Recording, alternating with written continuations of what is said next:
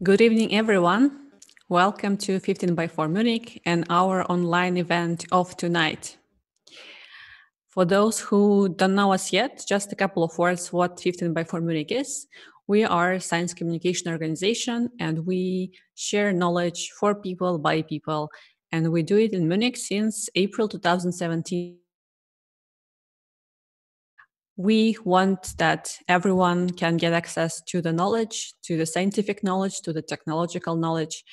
And that's why we organize regular events. We used to, and hope will be in the future, organize offline events, hosting each 4 talks of 15 minutes about different topics in science, technology, arts, and humanities. And now we are in the online format for a bit and hope you also enjoy it and learn something interesting today and get to know our interesting speakers. Facebook and YouTube. So if you're watching us and you like what's happening, and if you think your friends will like it, please share our live stream, invite your friends, and links to your friends and family for our YouTube videos so that they can also join and ask their questions. And don't forget that each platform, wherever you're watching us, Facebook and YouTube, has a place for the chat. So there is a chat box where you are welcome to post your questions and our speakers will answer them. And today the focus is on the questions. So we are time. Just to give you a little update or information about 15x4 Munich, we, as I already told you, exist for 3 years already in Munich since April 2017.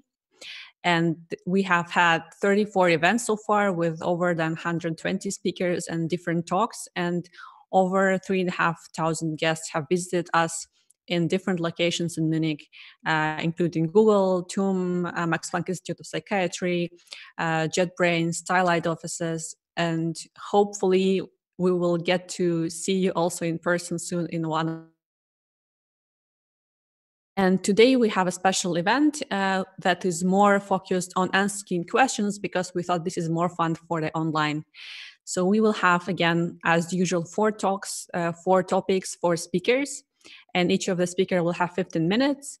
Within these 15 minutes, they will give a short introduction of the topic, and then you will have a lot of time to ask your questions. So today's format is Ask Me Anything About, and you will have a chance to ask Nina anything about social cognition, ask Paul about the night sky, ask Ivan about Inca Empire, and ask. So focus is on asking questions and answering them. So please don't forget to let us know what questions you have in our chat box.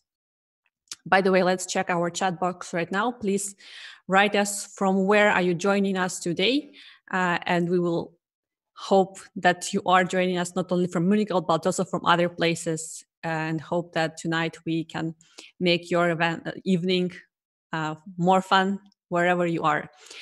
Don't forget that at the end of today's event, we will have a lottery, and you already see a list of people who on questions that were posted on our social media channels during the last 2 weeks. And these are people who answered at least 3 questions correctly. And between these 18 people, we will do a lottery for these 2 interesting books. One is by Oliver Sacks called The Mind's Eye, and another one is on Psychobiotic Revolution by Scott Anderson. And these are very much connected to the topics of tonight. And yeah, let's stay until the end to see who are the lucky winners of these 2 books. Without further ado, let me just remind you once more that chats are there for you to ask questions. Please, you can start asking questions already during the introduction by the speaker, so that by the time the Q&A session starts, we already have some questions. And please be active. We are here and our speakers are here tonight to answer what bothers you, what you find interesting about the topics. So now let's give a stage to Nina, who is ready to tell you more about social cognition. And Nina,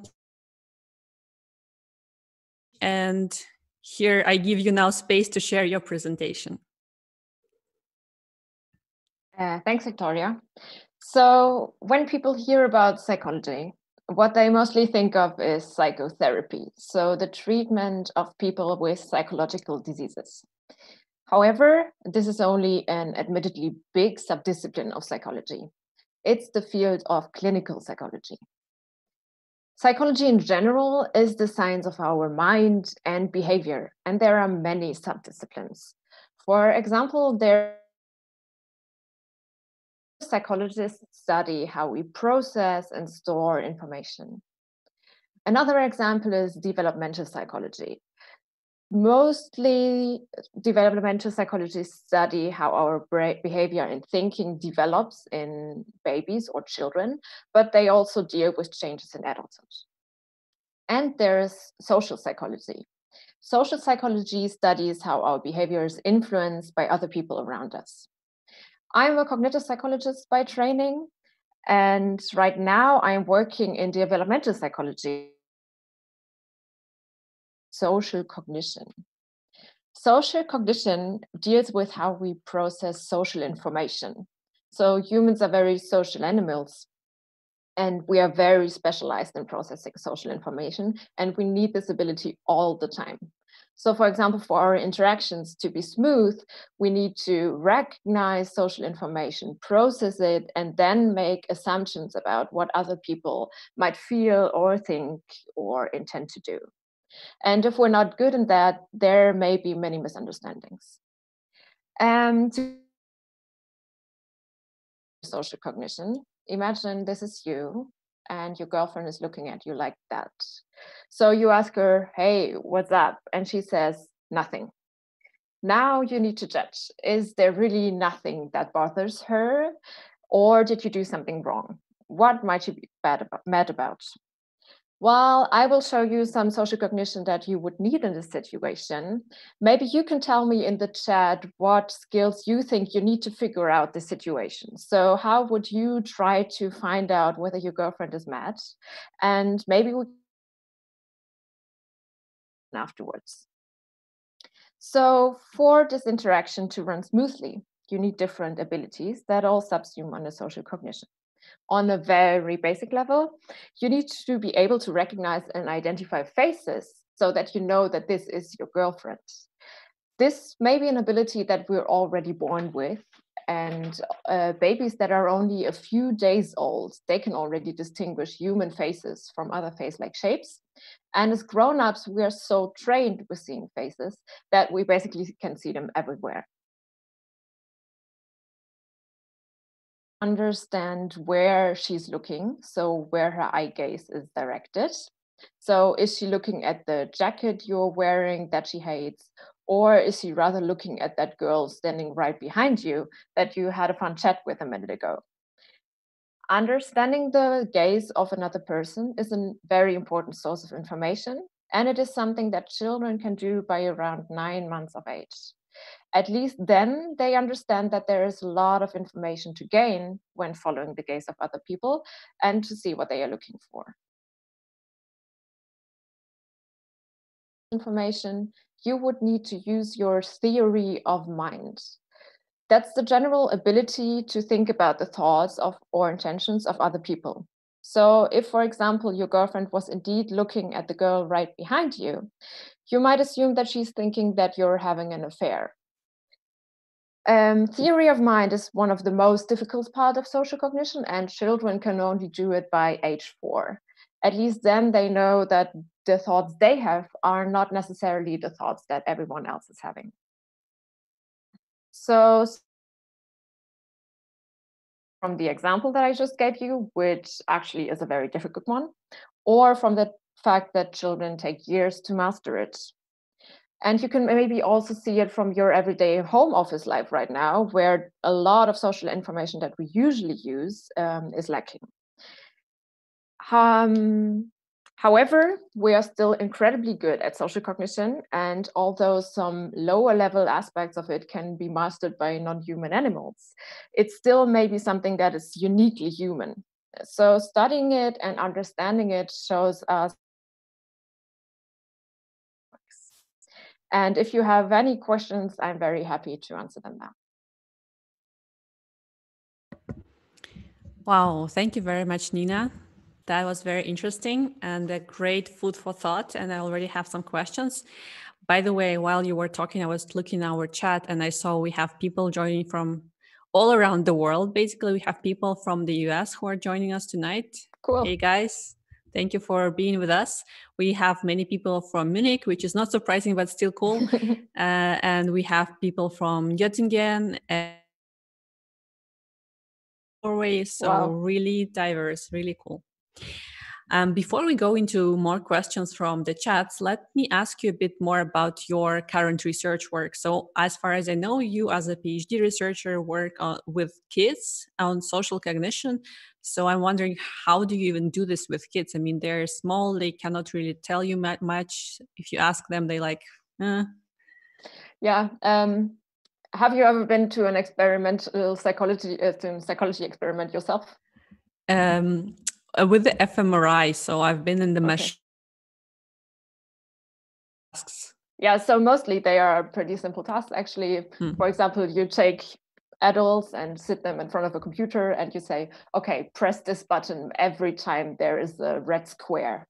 And then they sit there for an hour and press this button.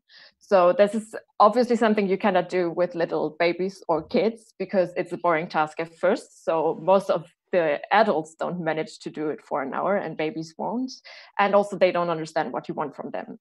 So what you do with children research is that you need to make use of they are doing, what do they have fun with. So it's mostly a game-like interaction. And I'm working with babies, so with 5 months old actually right now, and they cannot even talk. So this is more difficult. And then, for example, we put 2 different pictures on a screen on different sides, and then we record their their looking direction and see if they look more to one side or to the other side. And then we say, if they look more to the one side, that's maybe more interesting for them. That's more like the stuff that we do with babies. Interesting. Let me go and check the chat. And by the way, guys, you now see both Nina and me on the screen, and you also see 2 chats. So we are using a bit of complex setup here. One chat is from our Facebook video and one chat is collecting from the YouTube. So don't be surprised that you see this too. Wherever you are watching us and wherever you will type your questions, we will see them. So here's one question. Can social cognition be affected or changed by culture or community values?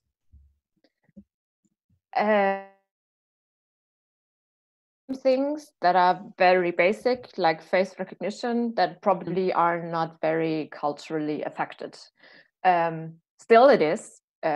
For example, you might experience that when you go to a different culture, different country, like you go to Asia, for example, that you have difficulties in telling the faces apart.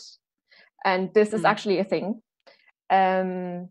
So yeah, it is culturally affected, and especially like higher levels of social cognition, like theory of mind and interpret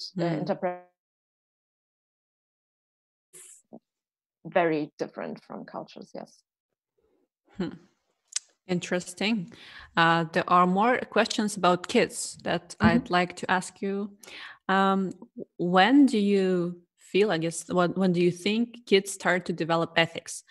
What they decide to follow absolute ethics rules, or that they can be critics with themselves?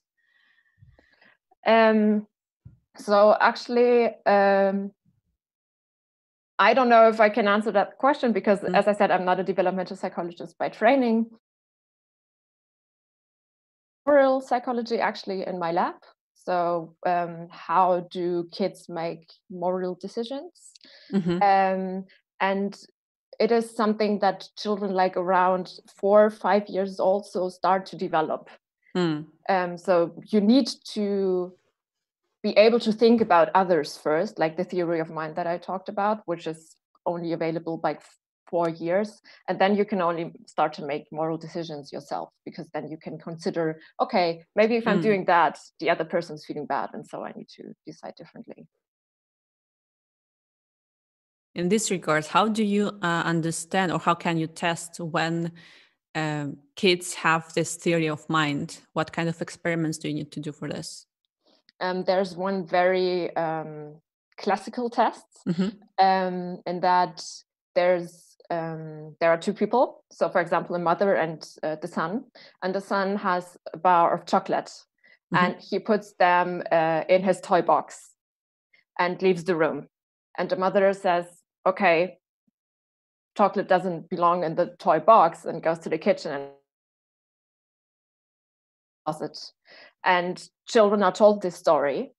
And then they are asked, now, if the son comes back, where will he look for his chocolate?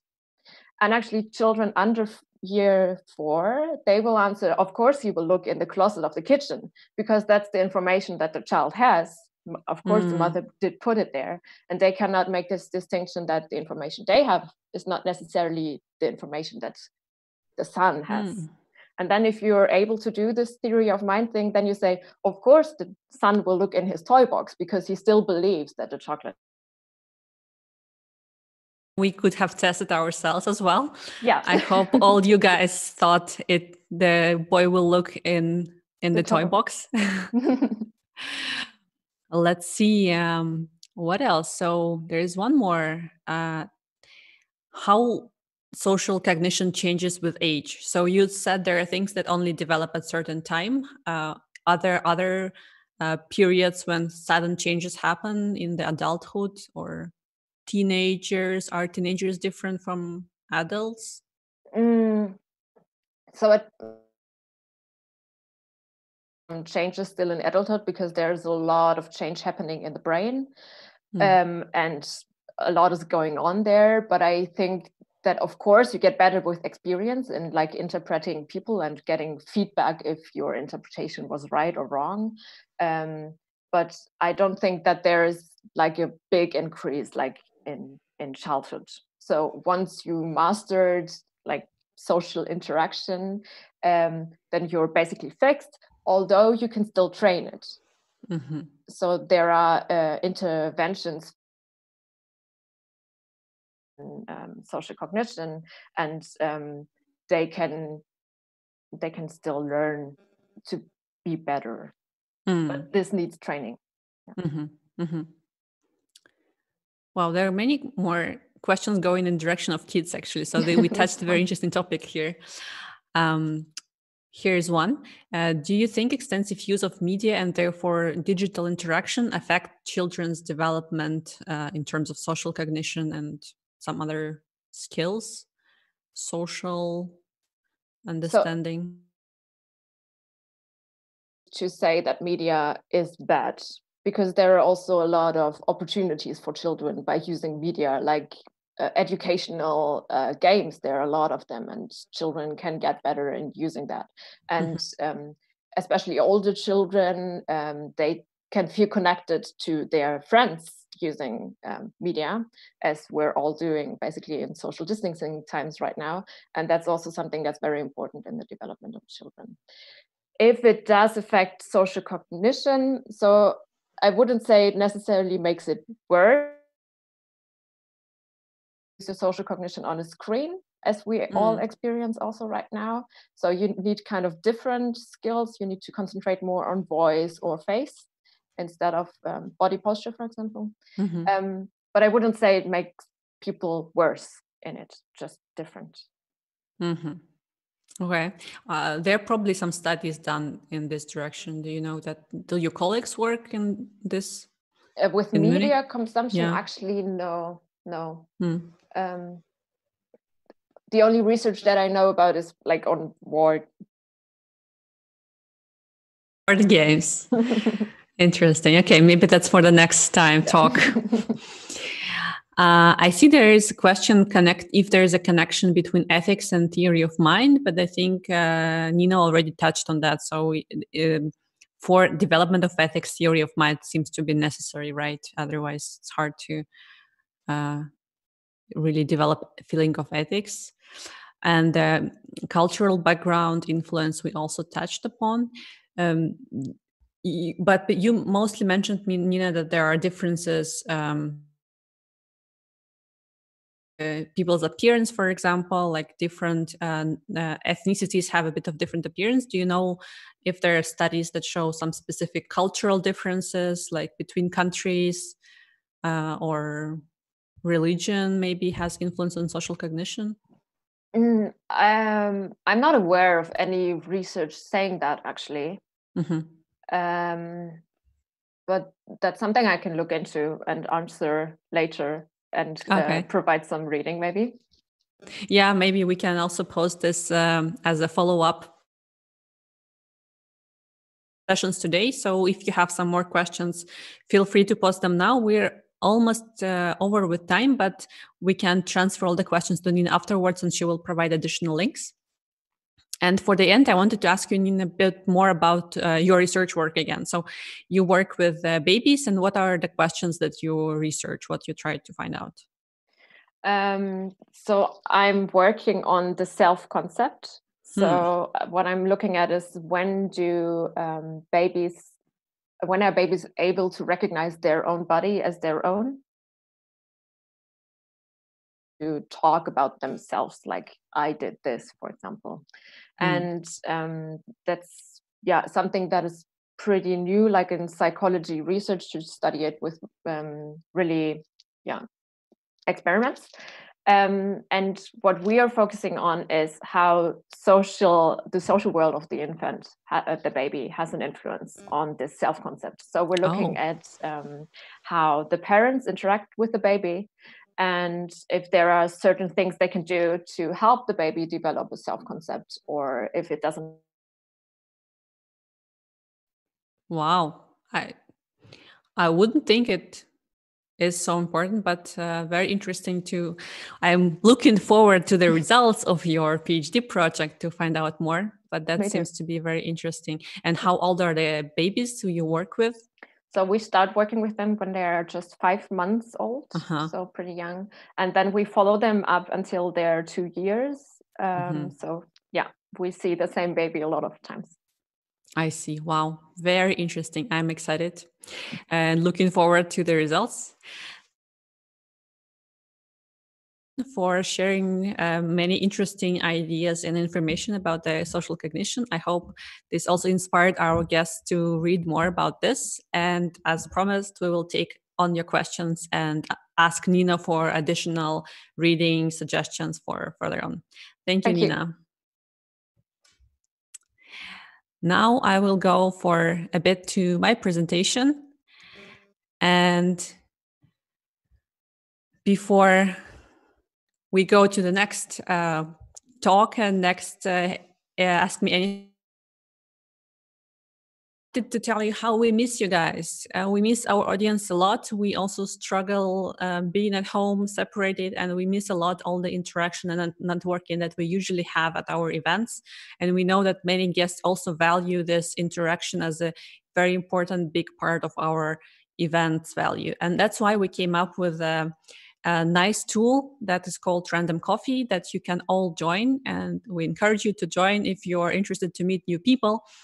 This is a small chatbot that you install on your mobile phone, and each by for Munich community. And if you want, and then if you have time, you will be suggested a new person, and then you can arrange a meeting and have a call. I'm taking myself part in this, and I had 6 very interesting meetings already. This was a lot of fun. I get to know new people and also learn more about people who I already knew. And I hope you join us. You can find it either by following this QR code or this link. Or if you go to our Facebook page and find the section for services, you will find the description and link there as well.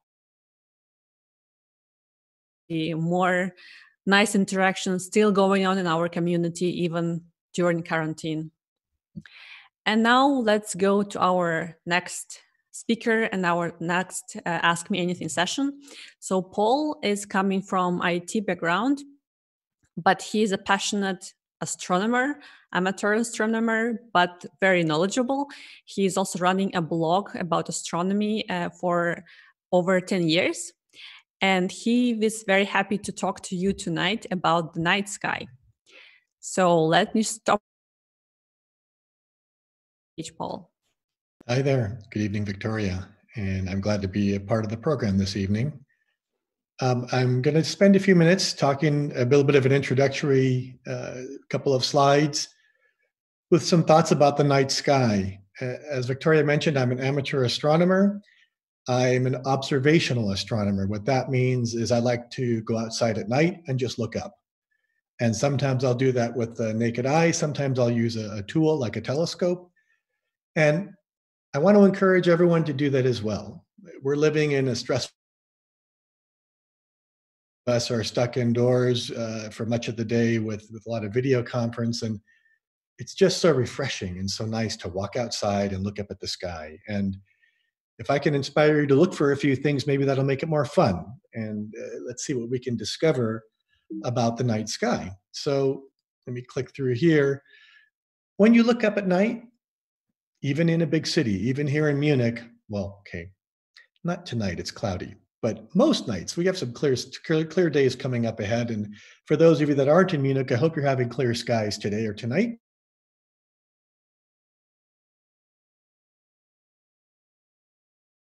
Pattern. You can look for the moon. You can look at planets like Venus. You can look for interesting configurations in the sky like star clusters or interesting groupings that form even bigger patterns. And when you go out at night, as I mentioned, you can just look up with your eyes. You can use a telescope if you have one, or even binoculars. Many people don't think of using binoculars at night, but believe me, if you take a simple, ordinary pair of binoculars that you might use during the day for nature or for sports,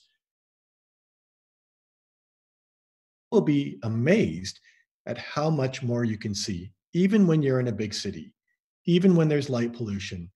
Those binoculars will get you closer, will get you more magnification and get you more brightness to what you can see.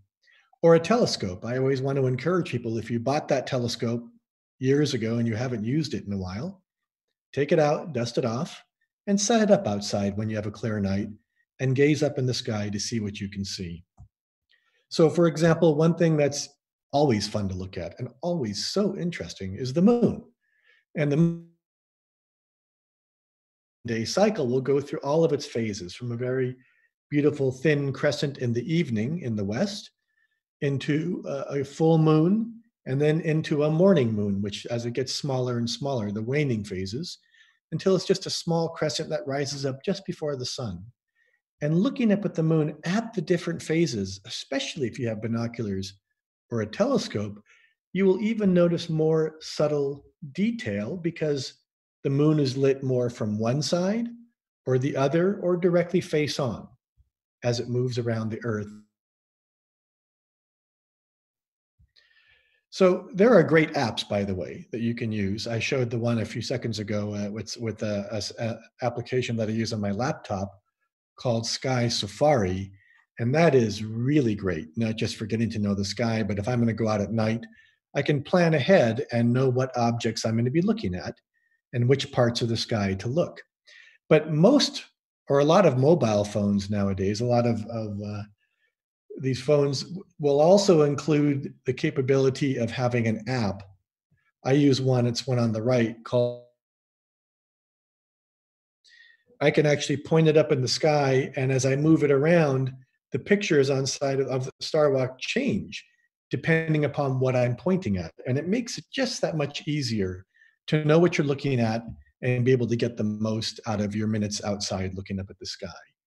And there's so much more to look for, so much more to talk about.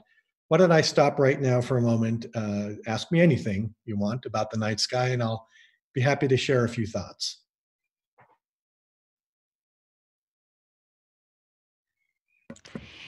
Great. Sharing your screen that, yeah, we go full face.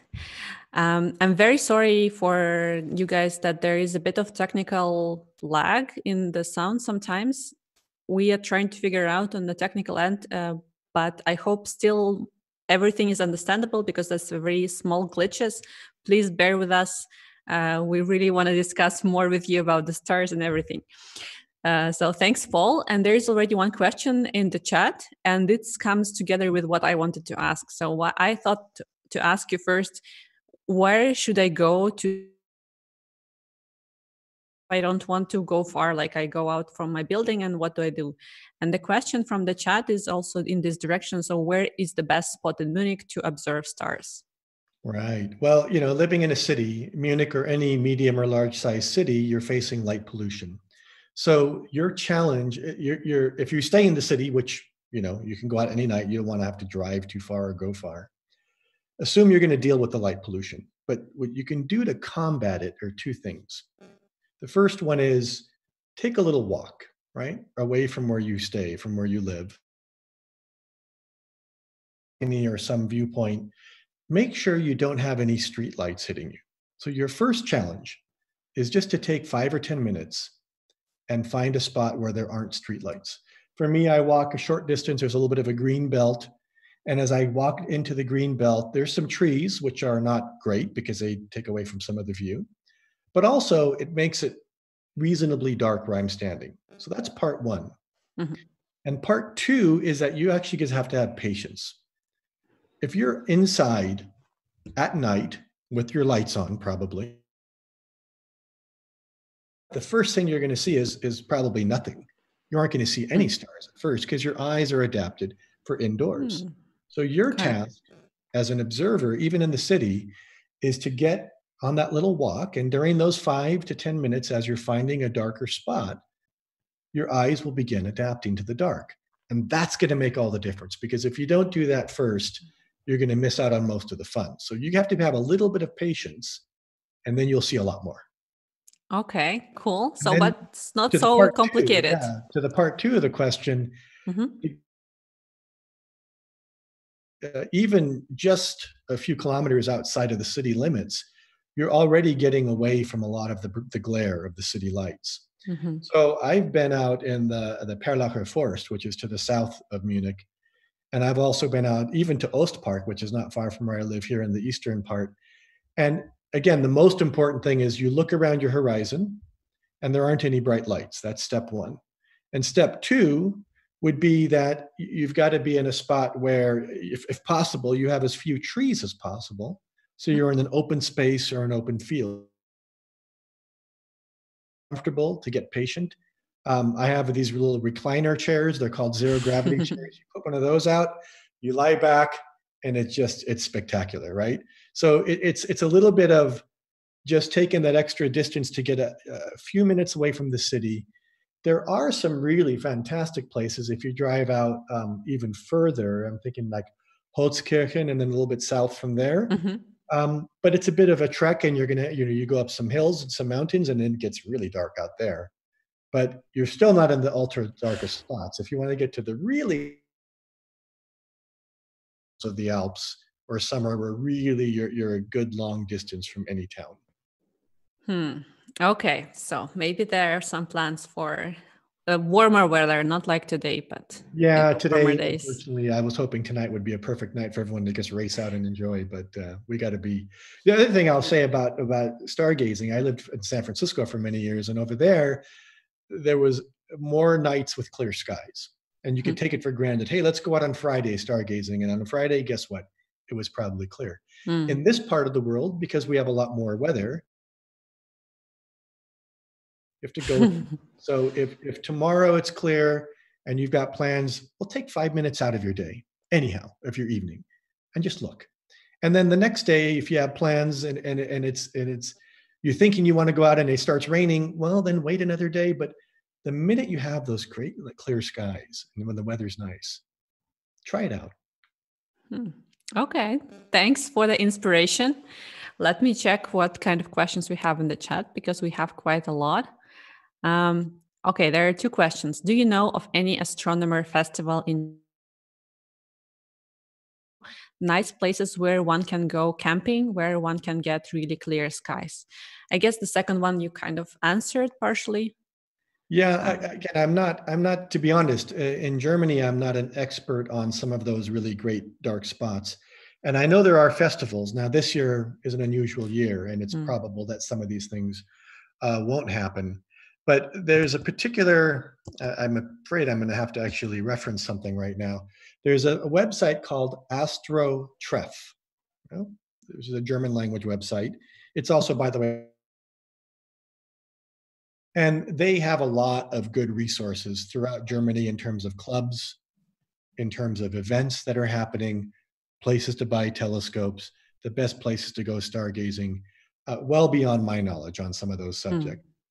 Living here in Munich, for example, I'm a member of the 𝗍𝗿𝗺𝗺, which is in the eastern side of the city.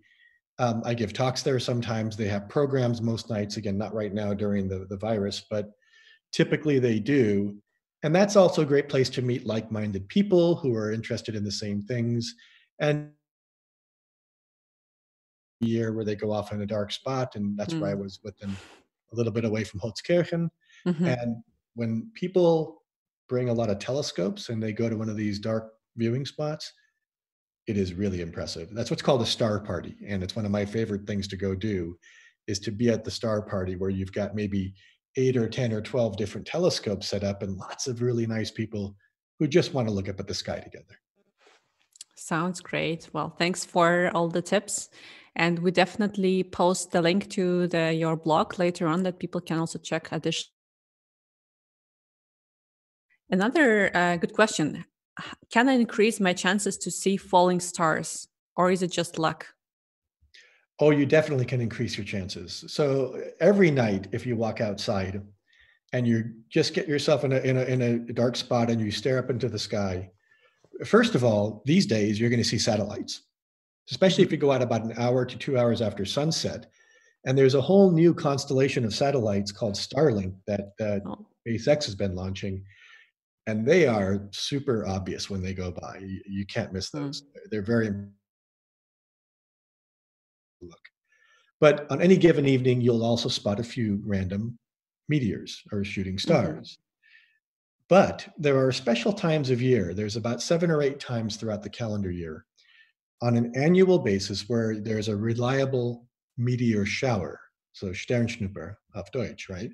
Where you can rely upon there being a lot more meteors in the sky on a single night. The one that is one of the most favorites is called the Perseid meteor shower. It happens on August 12th and 13th. And this year we're going to have favorable conditions with not.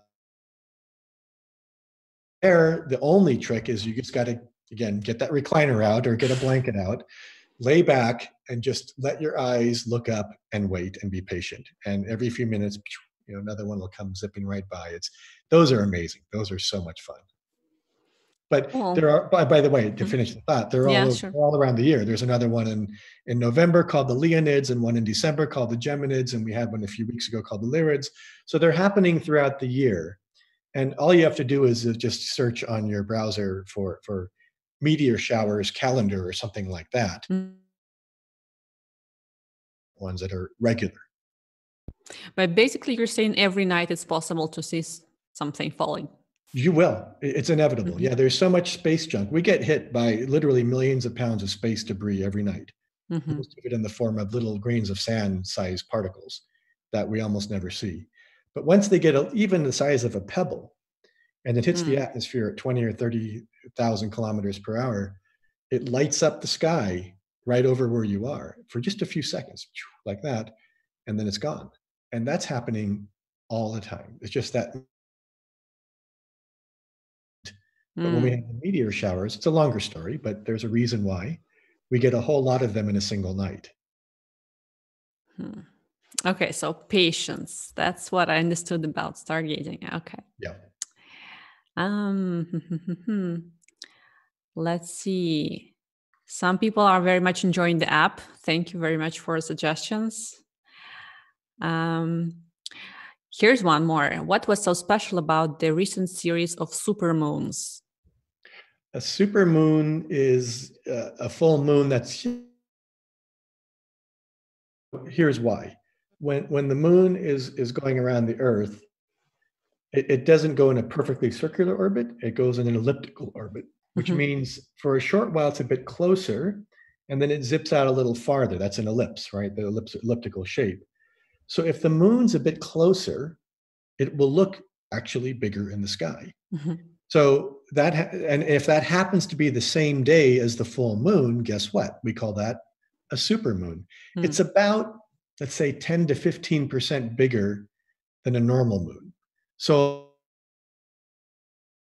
and it just feels like it's bigger tonight, and it really is. Mm-hmm. But it's a very nuanced thing, because once the moon has risen, when a moon is rising, just like when a sun is rising or setting, sometimes it looks really big on the horizon. It's down low because you have the horizon to compare it against other objects. But as it moves up into the sky, I hate to say it, but to me, a supermoon looks like a normal full moon. So, but it's great marketing hype, and I like it, because as far as I'm concerned, if it makes people pay more attention to the moon, it's a win. Time is up. Thank you very much, Paul. 𝗍𝗫𝗍 will now post a link to your blog that people can read more. And hopefully we will also get some additional links and good suggestions from you for our follow-up posts. I also heard you are giving a talk at the 𝗠𝗂𝘁𝗴𝗵𝗵 in a couple of weeks, which will also be streamed so people can watch it from anywhere in the world. So right. We will post about this as well. Thank you so much. My pleasure.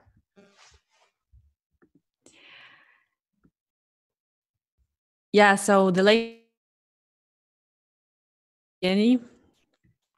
and yeah, let's see what's waiting for us next.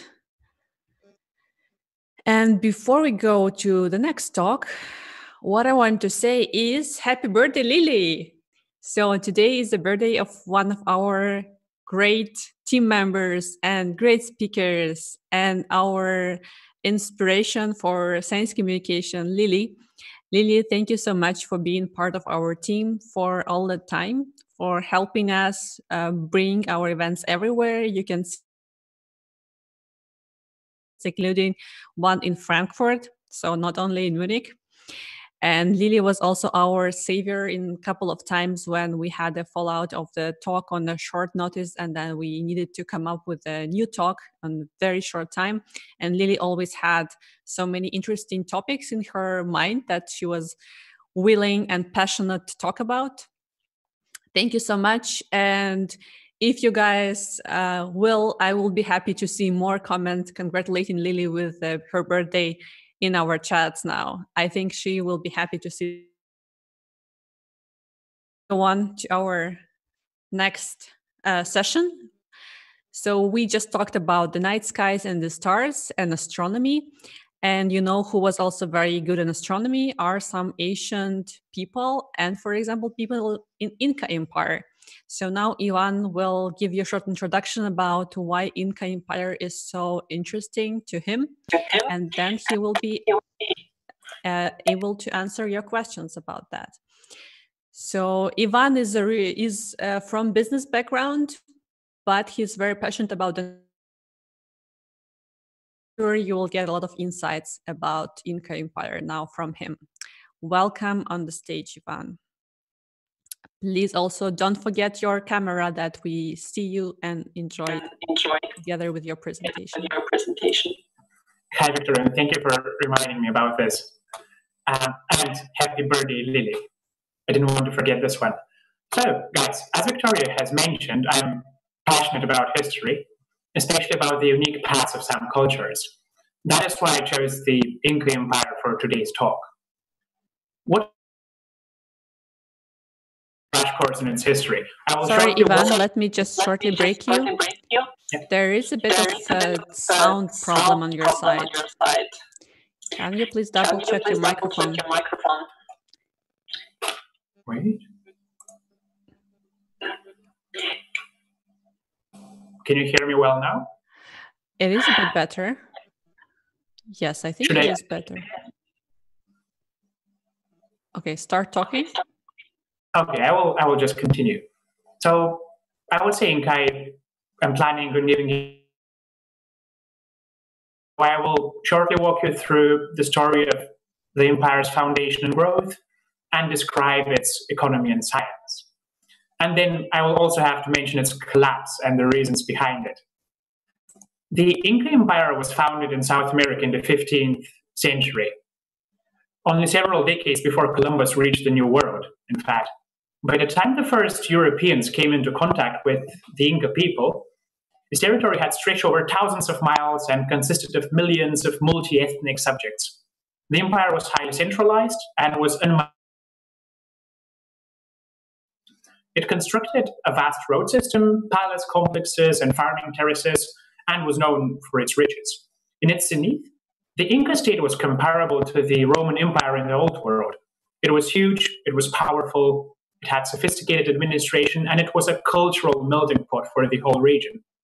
However, it also included a few bizarre features dramatically contradicting what we believe is fundamental for every successful state. Well, I just told you that it was similar to another big empire we usually know in Europe. However, I'm going to talk about what made them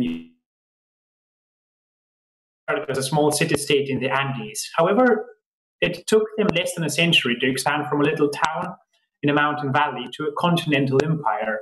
This expansion was, in fact, so swift that the emperor who initiated it was called the Earth-Shaker for a very good reason.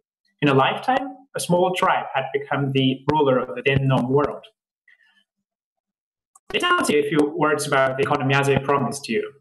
While the Inca ruled with impressive efficiency and statecraft, they lacked one common element of most other complex societies.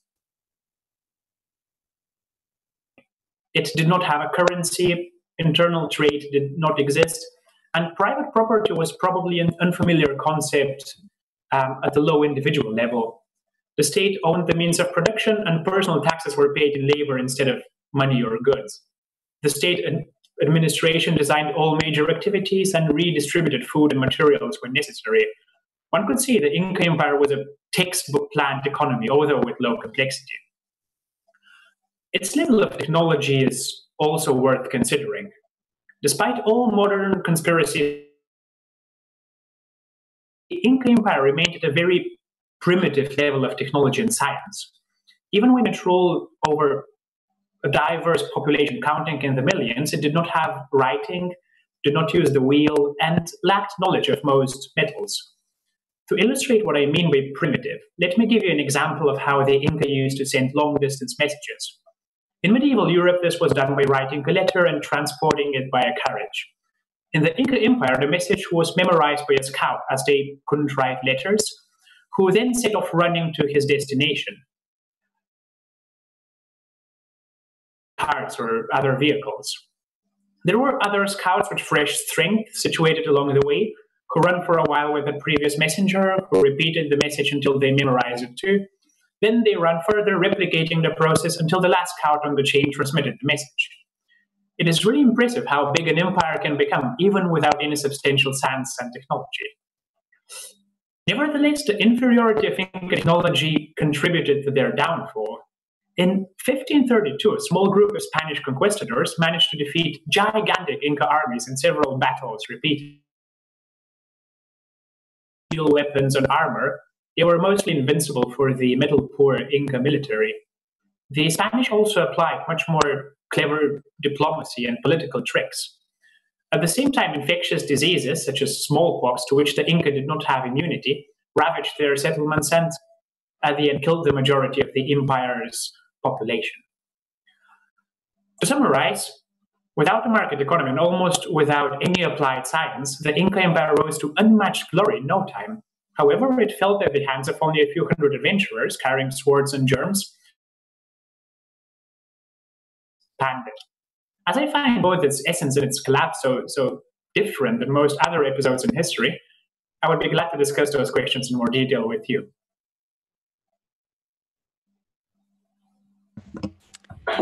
Thank you very much, Ivan. Unfortunately, I still hear my echo.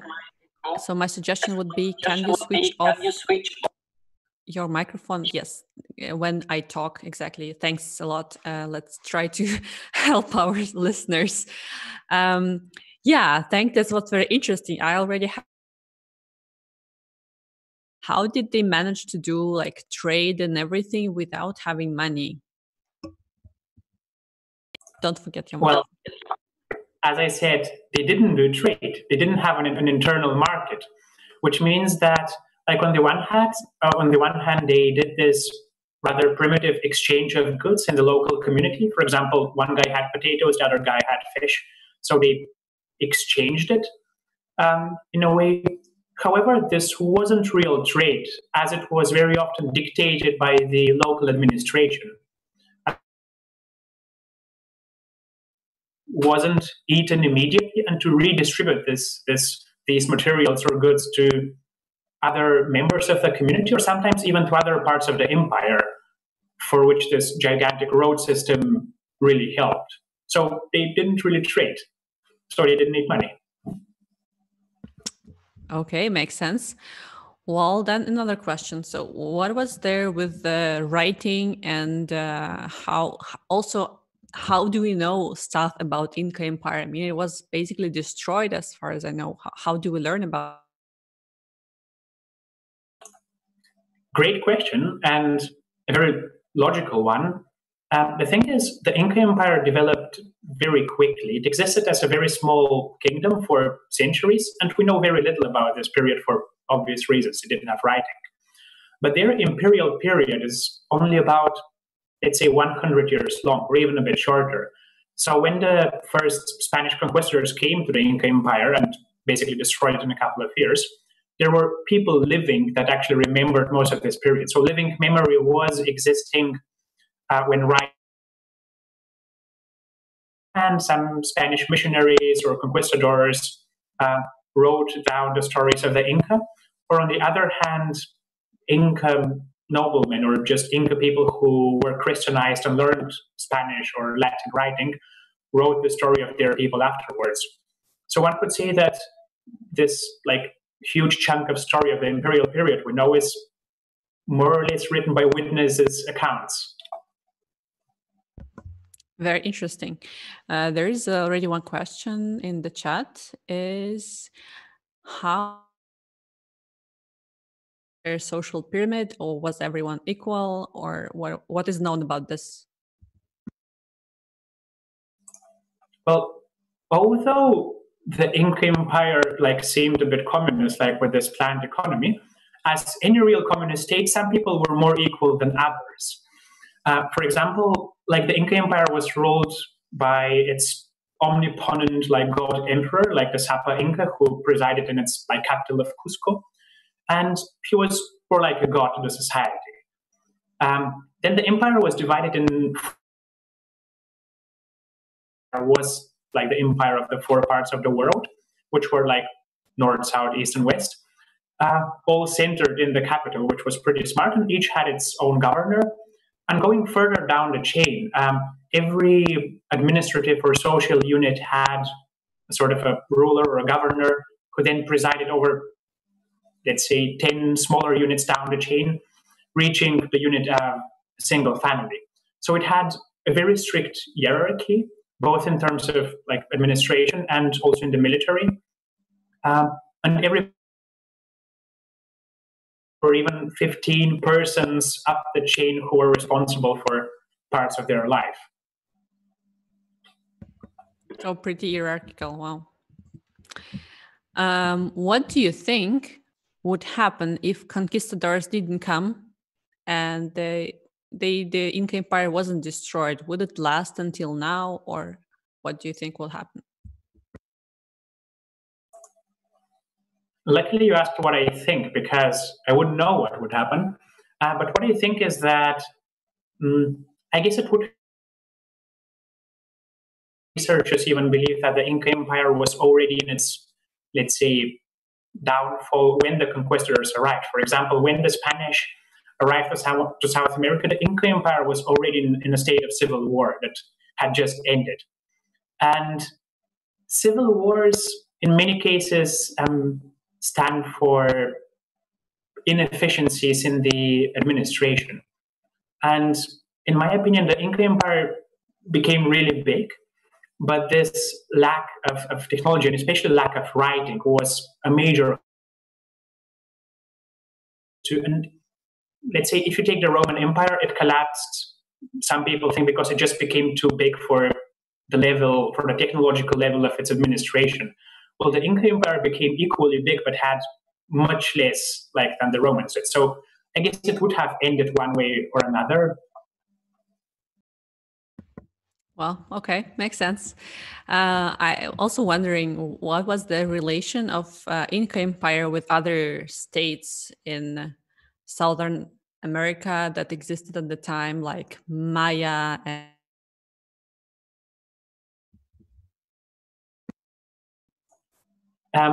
that is probably a sad part of Incan history, that they had little contact with the Mayan and the Aztec society. In fact, they probably had some indirect contact with transported goods or animals, but they didn't know of each other. They were unaware of each other's existence. And I'm saying sad because some of those other civilizations had stuff that the Inca needed a lot, such as the wheel, which the Mayan had, and such as writing, which the Maya had too. Very sophisticated cultures inside South America, which were found, defeated, and conquered by the Inca. But when the Spanish arrived, the Inca Empire only bordered much more primitive tribes.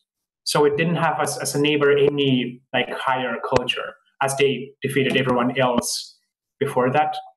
And they, for example, how the Spanish learned about the Inca were, they were in around Panama, and they were on an expedition to the coast of the Pacific Ocean, and when of the very rich country called Peru, full with gold and powerful rulers, etc.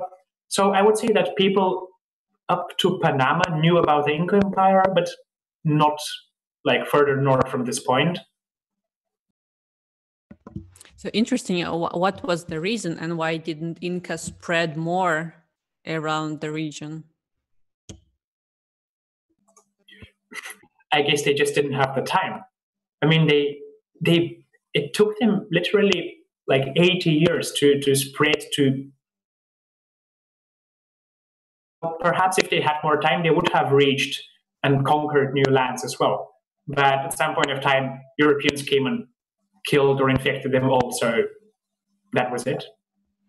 How about the horses? Would horses be helpful? The one story is that Europeans were so great because they had horses, which we can travel fast and everything, and not in America. I would say the issue with the horses is it has two sides. On the one hand, they are definitely a building, as it allows much faster transport, or it even has certain functions in agriculture or in administration.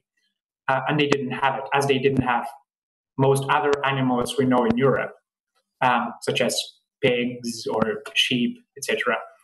And on the other hand, horses were indeed a very powerful military animal. On the one hand, because they weren't seen up to this point, and they aroused fear in the local population. And on the other hand, they are a perfect fighting platform, especially if they're sort of armored.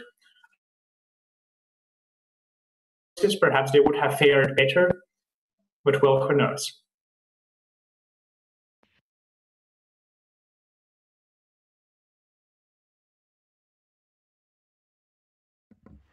Damn, thanks.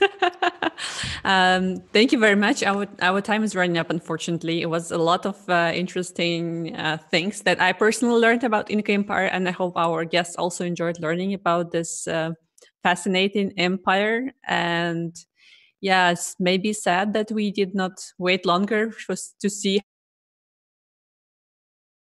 and then adapt it better. But yeah, now who knows? Thank you so much. And thank you guys for your questions. And there are more questions that we will have to take for later.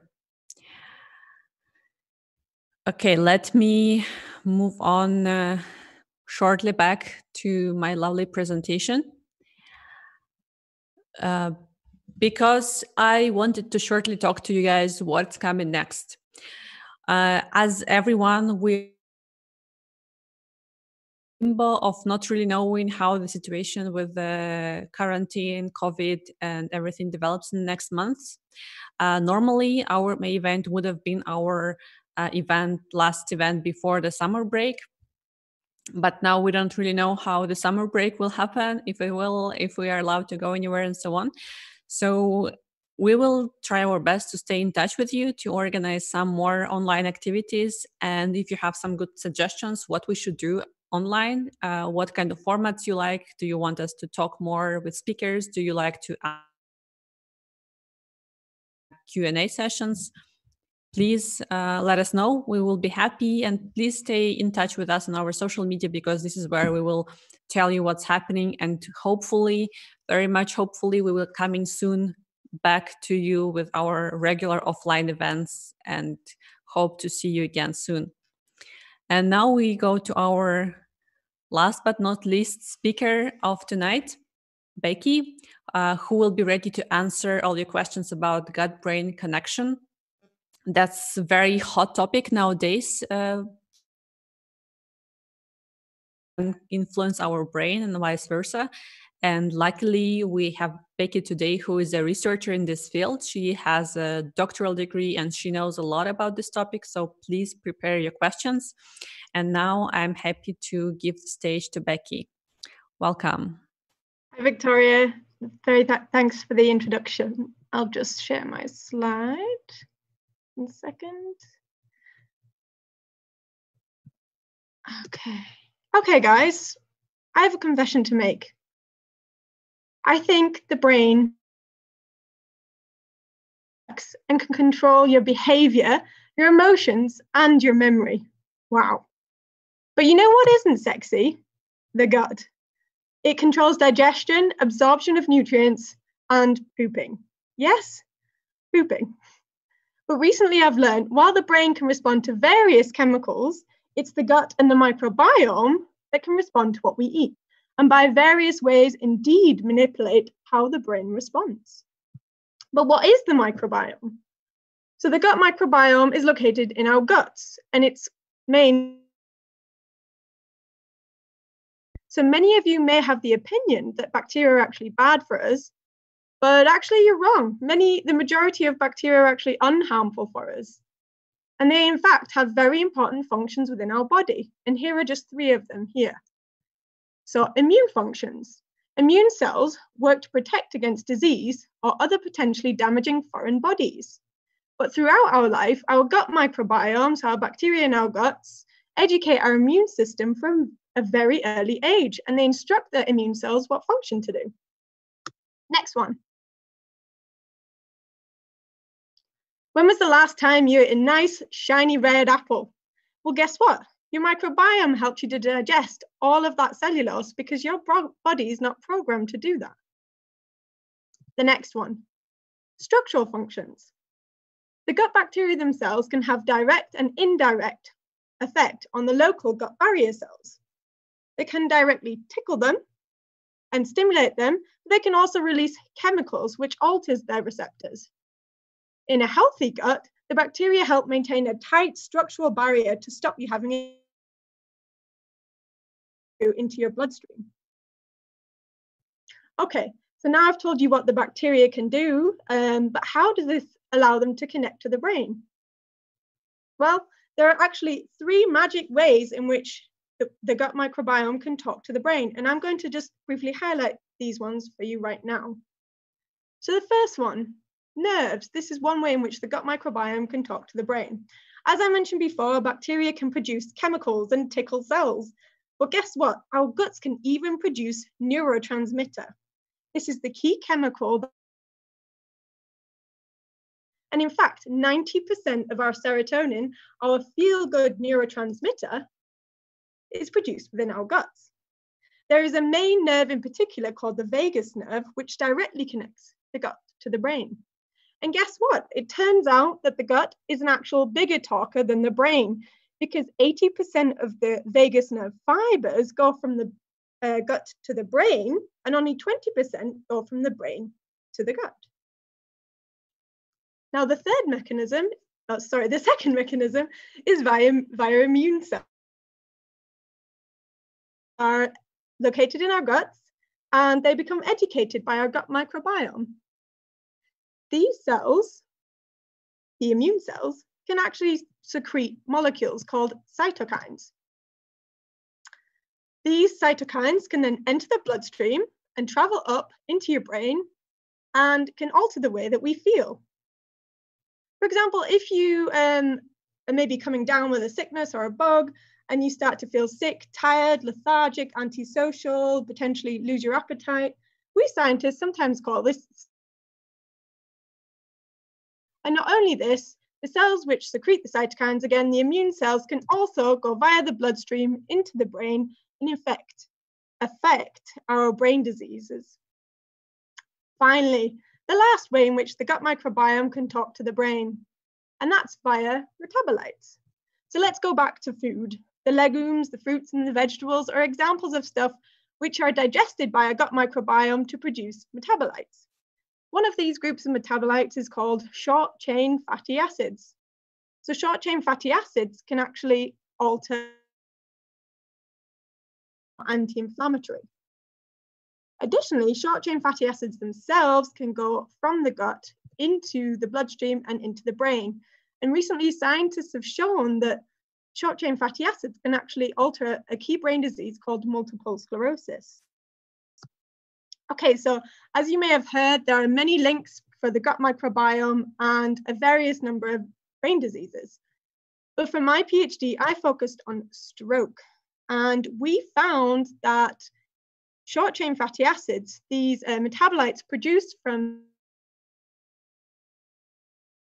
we're actually encouraging the recovery after stroke via immunological mechanisms. And if you're interested in that, we can send you the paper later. But for now, I'd love to hear all your weird and wonderful questions about the gut and the brain. And I'll do my very best to answer. So come on, ask any question. There's never a silly question. Great. Thank you so much, Becky. I have a lot of questions to you. So let's start with a very important one. You can stop sharing your screen. Question is that, what should I eat to become smarter? To become smarter? So off the top of my head, I can't think of any scientific studies which have looked at different types of foods to make you to become smarter, unfortunately. There are some interesting ways in which you can change your gut microbiome, obviously, by the foods that you eat. And so when you eat food, you should think that you also may be giving food to your microbiome, to the bacteria. And they also like certain foods. They don't like junk food. They like these vegetables and fruits and things like this. And this is what we call, these bacteria somehow enjoy this a little bit better, and it helps maintain more a diverse environment in your gut microbiome, which is supposedly called a more healthy gut microbiome because there's many different species there. Okay, so basically just eat what my mom always told me to eat, the healthy stuff. Could be, okay. Yeah. Okay. So let's look at the chat. Different food habits around the world affect one's gut microbiome. How much does this affect the brain around the world? Well, I don't know if there's studies about how it affects the brain, but there are many studies all over the world to show that your gut microbiome is very unique to where you live. And there's actually a lot of studies to show that you, for example, if you live at home with a partner, you share a lot of microbiome with them. And even your pet, for example, your dog, you share some of the microbiome with them. And yeah, so it is also influenced by the foods that we eat, obviously, and there are many different dietary habits all over the world. And yes, it does influence. That's all I can say. The way it can affect brain development or brains, but it would be interesting to find out. Yeah, but I guess there's also studies that show that our gut microbiome is connected to the genetical traits, right? So in different locations, also people have different genetical traits if they are from this region originally, and this is connected to the gut microbiome. Is that true? Yeah, I mean, it could also be that genetically you're influencing your gut microbiome composition as well, right? So it might be that the cells on your gut barrier, which can actually potentially affect your composition of your gut microbiome as well. And as I touched on briefly, but the direction between the gut and the brain is actually bidirectional. It's more that the gut microbiome is a bigger talker than the brain, but there is still this bidirectional communication. Okay, well, very interesting. Let's there are more questions in the chat. That's the funny one. I heard about the gut bacteria transplant. Could you explain how this works? I'm just imagining poop transfer. I mean, well, let's think. Let's not call it a poop transplant. So we call it a fecal microbiome transplant. So FMT. Okay. Okay, FMT sounds a is little better. bit nicer. It doesn't sound like poop transplant.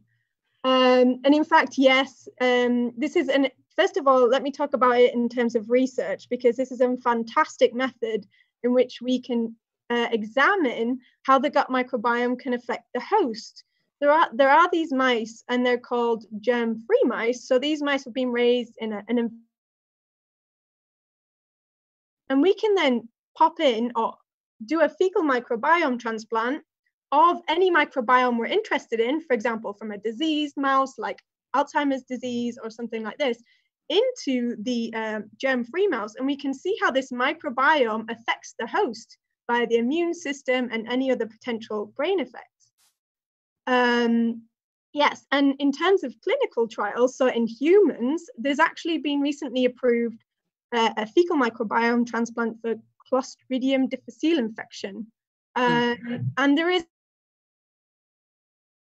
diseases such as inflammatory bowel disease and things like this.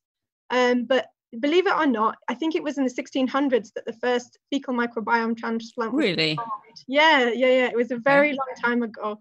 And it's only recently, since the antibiotic era that we're revisiting that bacteria can actually be beneficial to us. Okay, so everything new is something actually old. That's interesting to find out about this topic. There is a great question about your research. How do you see the clinical advisable one day that people with high stroke possibility would be prescribed certain diets? Well, that would be the dream, right? Because currently in stroke, we only have one drug that we can give, and it must be given within 4.5 hours of the stroke onset, which is a very narrow window in order to help the patient. And there's actually nothing for stroke patients in this long-term phase when they're recovering. So we wanted to actually look at that, because it's been shown that these stroke patients actually have a gut microbiome imbalance. We call it. Yeah, it would be great. I mean, what we thought in our research was that we can sort of supplement some of the bacterial metabolites and sort of encourage regeneration. And that's exactly what we found. So it would be great. I mean, there's still a long way to go, obviously, before we're able to transplant our research into human patients. But the idea would be to supplement the patients after stroke, in addition to current therapies, obviously, to sort of encourage the regeneration and kind of give more, a better chance of recovery. Back to the chat and have a look what's there. Is it true that when people say it's your gut feeling, it has probably something to do with your brain is analyzing scenarios subconsciously? Say it one more time. Let me just so how is this gut-brain connection is connected to this gut feeling that we say sometimes? We say, this is my gut feeling, that's why I want to do this and that. Yeah. Well, feeling. I mean, we know that it can communicate directly with the brain, right? I mean, that's a tough one to answer, I think. Let me think. The gut feeling, how does that work? Yeah, I mean, I guess it's a various different parts of the brain sort of communicating into the gut. I can't think of the answer right now off the top of my head, unfortunately, but I'd be willing to do a bit of research and type an answer later on if that's all right with you guys. Sure. Because in my native language, we don't say gut feeling, like we say that's intuition, but we never refer to the gut actually. So it's maybe something for English speakers. We also say butterflies in the tummy when you're nervous, for example. This is another saying, and I think there is some truth to it. Let's be honest. I mean, there's now been many studies which show that the gut bacteria can actually influence a large number of mental health disorders as well. In particular, anxiety, depression, and things like this. And there's a John Cryan and Tim Diane who teamed up with Scott Anderson to write this psychobiotic book. Are really focused on this in particularly, and I've met them in person, and there's some great scientists. They know a lot about it, and yeah, the book itself is really interesting. I've just bought it myself to give it a read. Okay, so here's a hint for people. Please wait until after Becky's talk now that we will give away one of these books. Let's see for another interesting question. Are for the gut and then for the brain?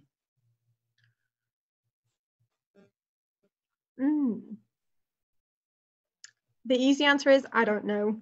That's the easy answer for that one. Well, again, that might be ties back with the dietary changes which are altered all over the world, and saying that the composition is very influenced in where you come from and the diet that you eat and the environment that you have and the stuff that you're licking. Okay. Let's see if we have one last question that I can.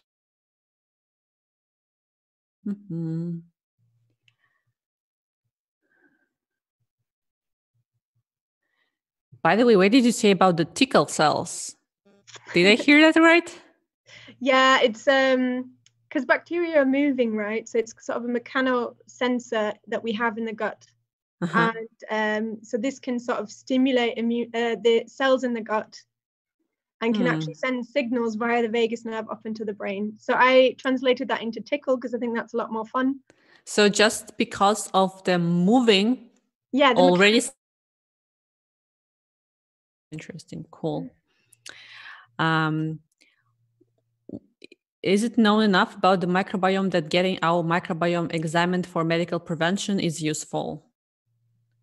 Well, that's a very interesting question and a very advanced question, because actually when I did a study in my master's, and we actually found that when we took different microbiome compositions and we treated with immunotherapy drug, we saw different responses.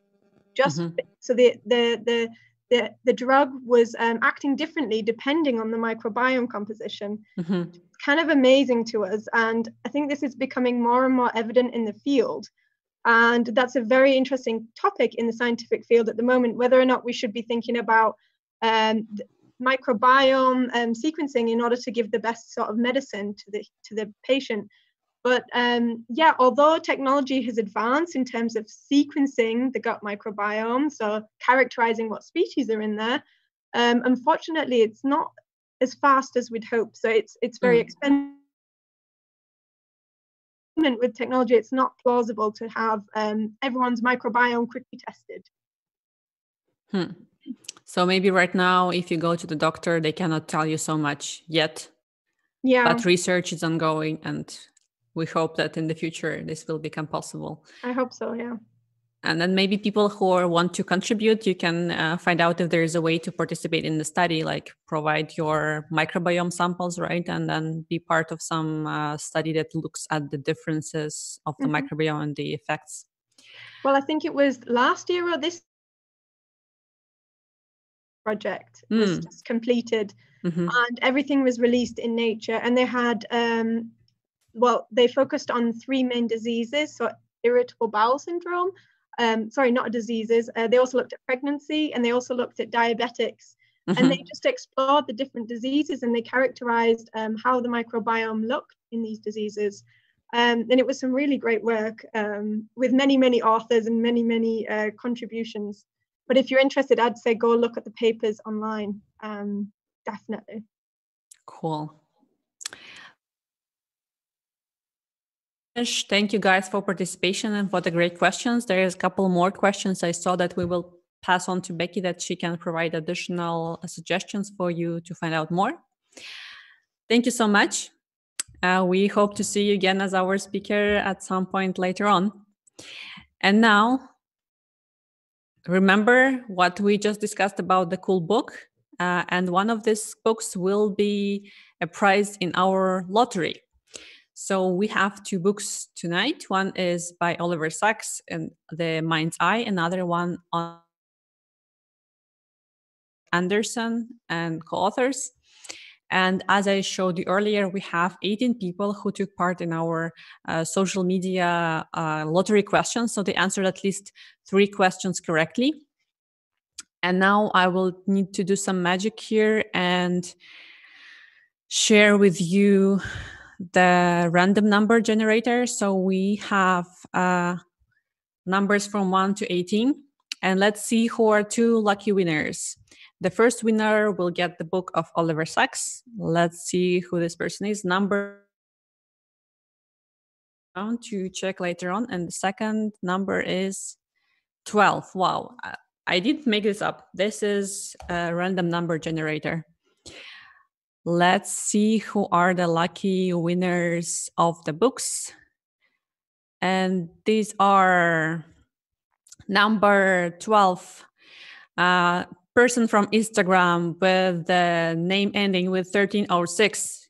You're a lucky person to get the Psychobiotic Revolution book. And number 13 is also from Instagram, 𝗠𝗂𝗶𝗵𝗵. Your book is by Oliver Sacks. Congratulations. Our team will get in touch with you and figure out how to make sure to deliver books to your home address.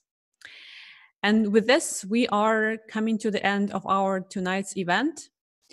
Thank you all guys for joining us tonight, for asking your questions, for being active in the chat. We enjoyed it a lot. We hope we come up with more interesting formats for the next weeks to stay in touch with you. Please connect to us on our social media. We have Medium. We always are there as 15x4 Munich, 15x4 Munich. And we have all our talks of previous events on YouTube. 15x4 Knowledge. It has English lectures from Munich and from other cities that have 15x4 in English. Please go there, watch the topics that you find interesting, ask questions in the comments, and we will be very happy to interact with you further on. Now let's invite all our speakers to join for a short turn of you guys all so much for being with us tonight. I hope you also enjoyed us answering questions and this AMA session. Thank you. Let's keep in touch. I will be back to you with some additional questions for the follow-up posts. And